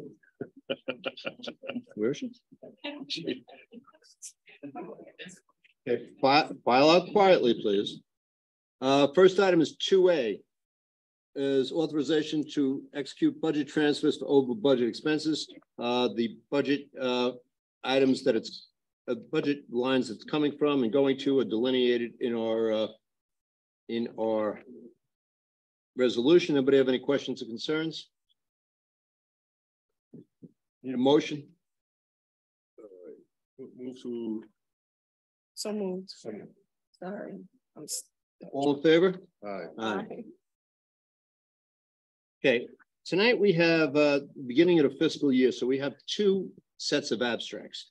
We have abstracts from the year 2023 and from the budget year 2024, which we are just starting tonight. We just started in June. So the first abstract from the budget year ending 5/31/23 is $1,636,829. No, sir. Oh, right. You gave me my bad. Is $1,632,900. What number? Let me do this again. $1,632,929.16. Any questions or concerns? No. I'll make a motion to adopt. Oh, wait. No. I'll make a motion to adopt. Second. Okay. All in favor? Thank you. The next item is 2C, resolution of abstract audited vouchers for this fiscal year that we just started on June 1st. And this is, what is the hefty one? $3,623,333.89. Questions or concerns? There's a lot of insurance here, right? Yes. There's workers' compensation bill is $1 million. There's hospital and medical insurance. It's another $1 million. So this is, large charges that don't recur every auditing. Million here, a million there. Well, you're talking real money. There you go. Questions, concerns? No. Need a motion? So moved. Second. All in favor? Aye. Aye. Excellent. Okay, signed, sealed, and delivered. I'll give these to Jerry, please. Next up, old business, there's none. New business comments limited to 3 minutes. Resolution authorizing street closure for the June 28th, 2023 Fireman's Parade. So the Fireman's Parade, June 28th, please come down. And this is just a resolution closing the street at that time. This is, I just know the last sentence. This is Wednesday, June 5th, 2028. Yeah. That's 5 years from now. Yeah, you're right. Can we get that changed? Yeah, we might want to update this. June 28, 2023. Yeah. Good catch. Would like to make a motion, Manny? So I'll second.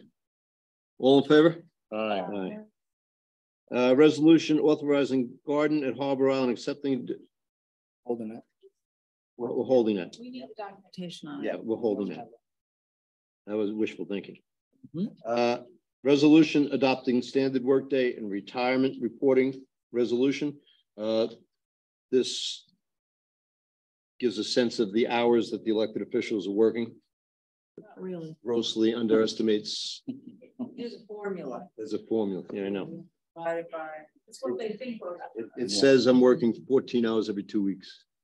It's a formula. I have days that are 14-hour days. Yeah, they're 14 hours by Tuesday morning. Anyway, I'll make that motion. Second. All in favor? Aye. Resolution authorizing the serving of alcohol at the Coast Guard Auxiliary event at Harbor Island Park. This is July 4th. That the Coast Guard has a little get together with the blessing of the fleet, and they have maybe a couple of bottles of wine.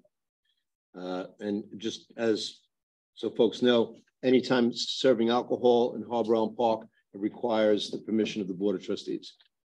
So I'll make the motion. Second. All in favor? Aye. Okay. And the resolution authorizing the serving of alcohol at the Tiki Party, which is a party that is thrown by LMC, which there'll be more imbibing than at the Coast Guard party, because they're a fun-loving crowd, and it's always a fun party. Xavier, you have a good time at the party? Yeah, Xavier is our LMC TV man. He films it and has a good time. I'll make that resolution. Second. All in favor? Aye. Resolution scheduling a public hearing. Oh, pardon me. Resolution scheduling a public hearing on PLLP 2023 Land Use Board procedures. What this is the it has to do with the noticing of public hearings, or if you're getting work done at your house. It was a hodgepodge of different distances, and we are bringing it down to 200 feet, but the signage has to still remain. You have to still have a sign on your property. Mr. Spolzino, would you like to elucidate? That's correct, Mayor. What this does is bring together in one place the notice requirements to neighbors and to the world regarding applications for land use board approvals. Right now, there's a separate notice section for each board, the planning board, the zoning board, each type of approval, the variance, for site plan approval, or subdivision approval. We're trying to coordinate and simplify the procedure without changing any of the substance and without changing without cutting anybody out of the notice process. By having one place where this procedure is located. So that's what this law does. It consolidates 4 or 5 different notice procedures into one notice procedure. Beautiful. Thank you, Bob. Thank you. Thank you. And this was scheduled the public hearing for June 26th. Well, Mayor, you may want to think about sending this, scheduling the public hearing far enough out that the land use boards can comment in advance of the public hearing. I thought they had commented on it. And only one board. I think the zoning board took it up. I think Mr. Cutler took it to the zoning board. We have provided copies of the law to the land use boards already. The zoning board did meet before this meeting and provide their comments.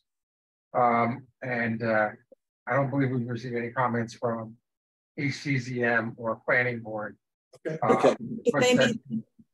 They meet, planning meets this week and HCZM meets the following week. So. Okay. They have time. But then the 26th is going to be that problem. Okay, so I need a motion. So moved. Second. Call the roll. Trustees Rawlings. Yes. Geiser Reed. Yes. Young. Yes. Lucas. Yes. Mayor Murphy. Aye. Resolution authorizing dates and street closure for the Summer on the Avenue block party. And looks like it's going to be a fun block party. And the date of the street closure is July 26th. And if it's a rain date, July 27th. I'll make that motion. Second. I'm sorry, no, you want to say? I just hope it doesn't rain. Yeah, I hope it doesn't rain. It was bad. It just was so. I do remember that 2019 date. Jerry, I think a rain date's a very good idea. Downpour. All right, so we have a motion, a second. All in favor? Aye. That was a crazy day. Resolution authorizing funding for Columbia Firehouse renovations. Jerry, you want to talk about this a little bit? Mayor, this is trying to save some additional damage that the weather is causing havoc at the Columbia Firehouse.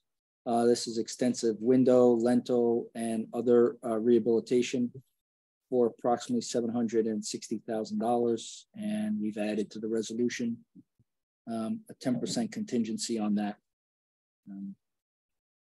We have old buildings and they need to be refurbished. Yep. We just finished 234 Stanley. We are working from issue to issue in this building, and now Columbia has to be addressed. Any questions or concerns? Need a motion? So moved. Second. Call the roll. Trustees Rawlings. Yes. Yazdi Reed. What are we on? H. Columbia Firehouse. Or H.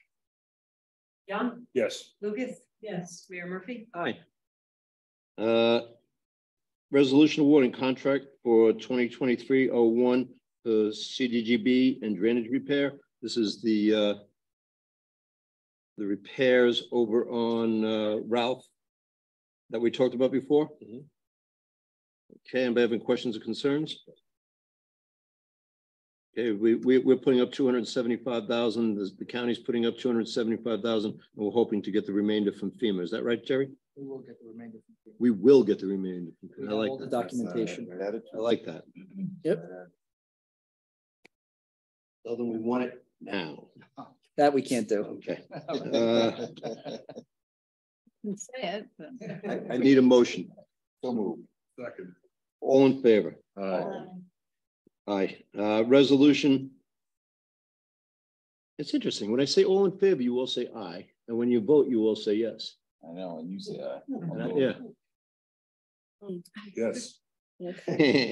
Resolution authorizing funding of invoice to pay for subsurface soil and foundation investigations associated with the reconstruction of Halsted Avenue. We talked about this in the work session before.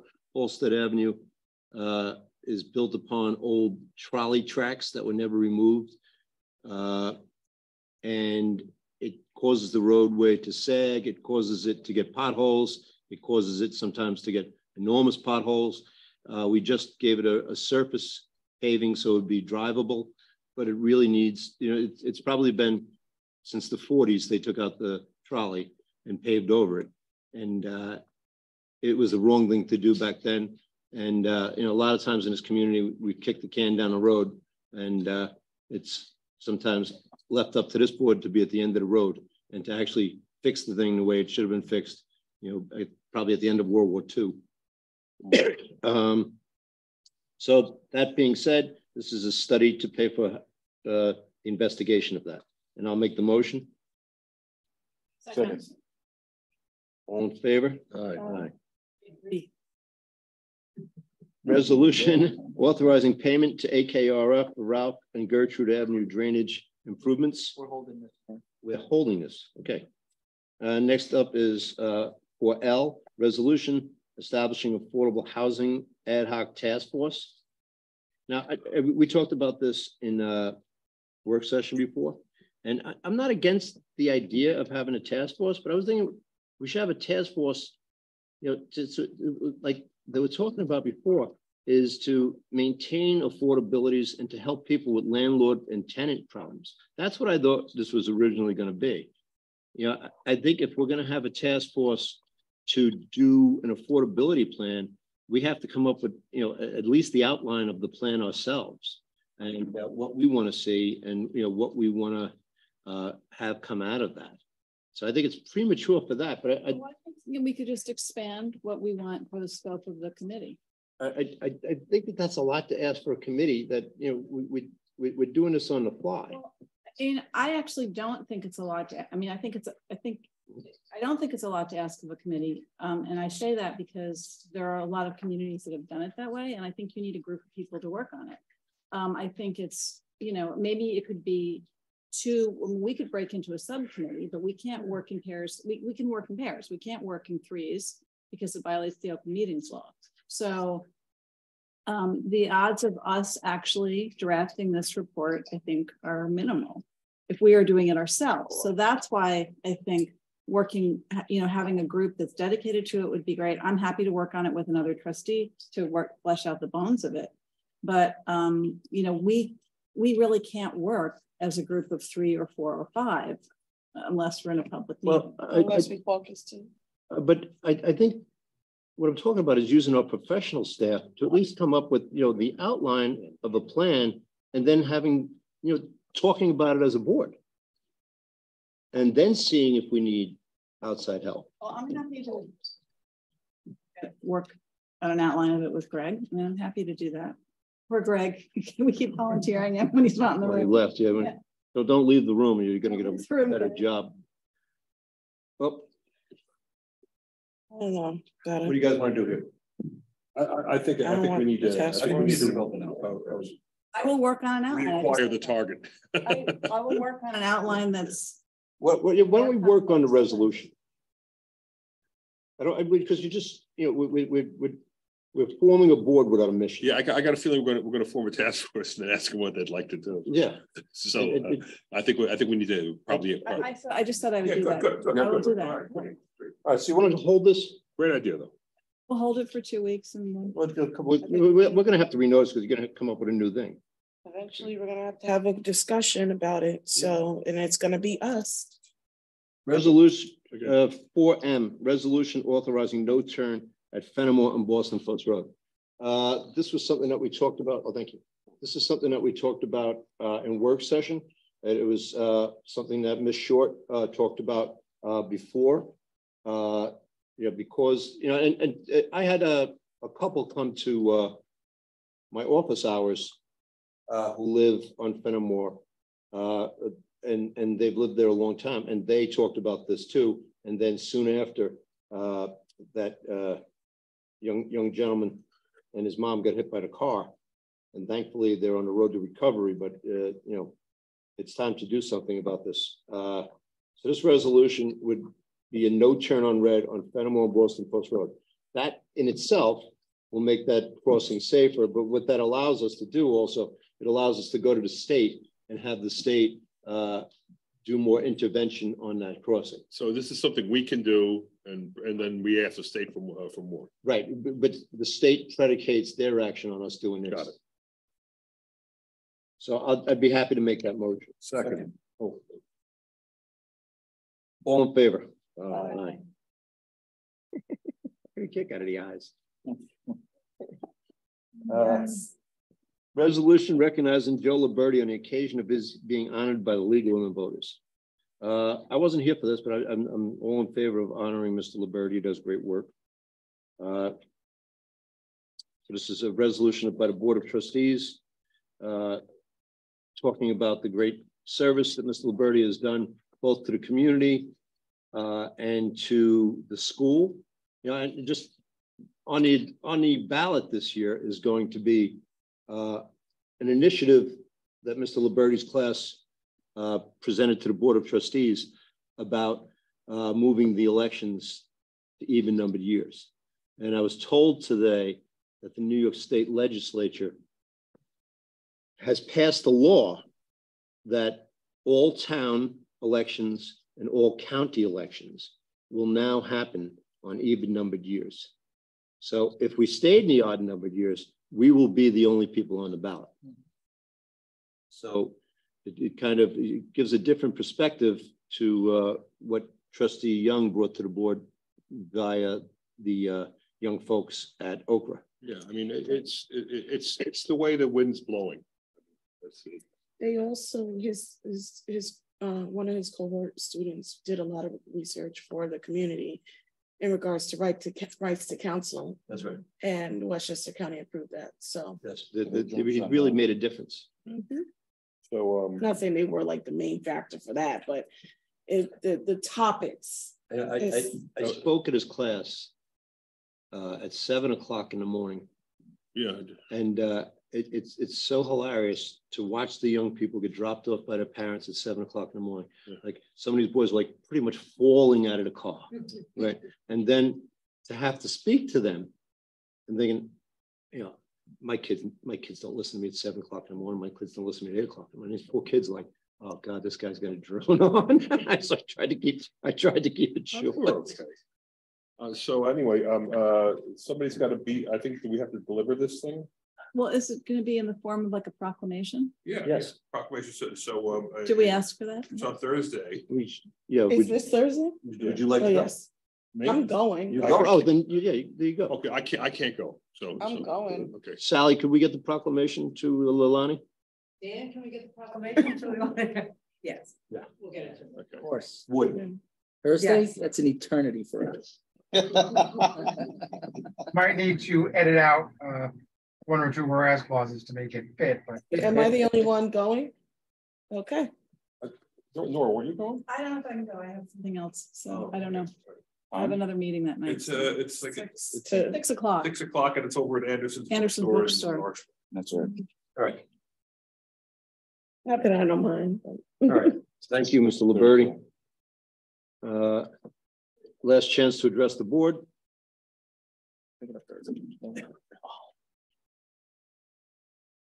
Every time. No, he said time. Jerry time. Jerry time. Robert Stark, 704 Palmer Court. At the work session, somebody brought up Evelyn Wood. Just for the sake of curiosity, I took the Evelyn Wood course in systems. I would say in theory, it's a great theory. Practice, don't waste your money. When Mr. Desai spoke about affordable housing, I thought he used the term and recommended an affordable housing committee. So maybe the problem is committee versus task force. He recommended it. Maybe it's something we should consider. We thought it was a good idea.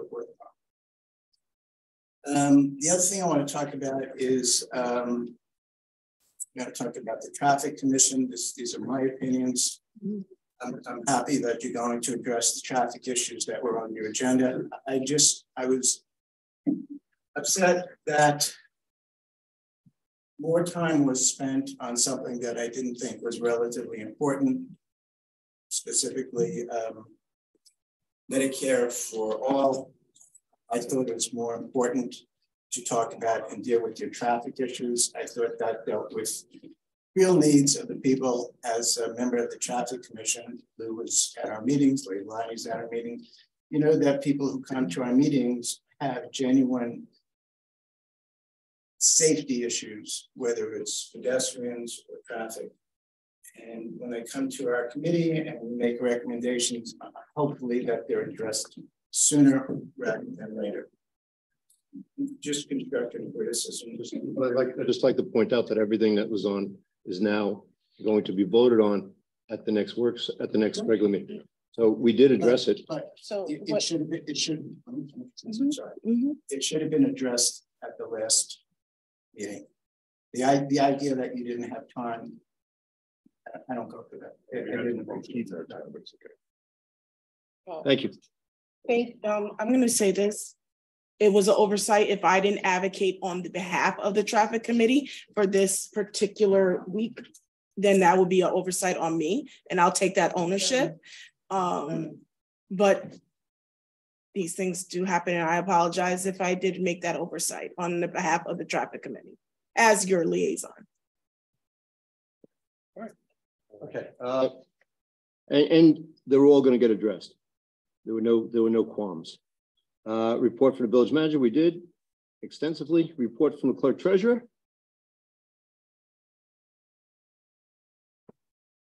Hi, Augie.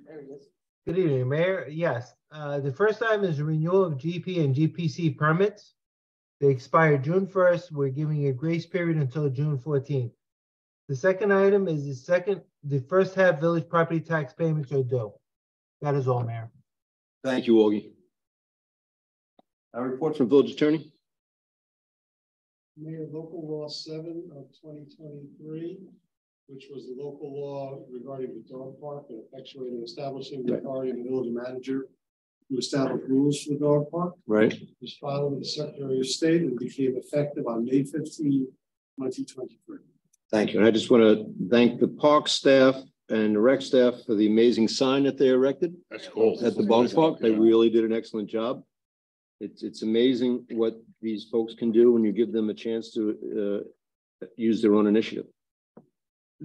Minutes, boards, committees, minutes of the Board of Trustees work session, regular meeting of May 22nd and special meeting of May 31st, 2023.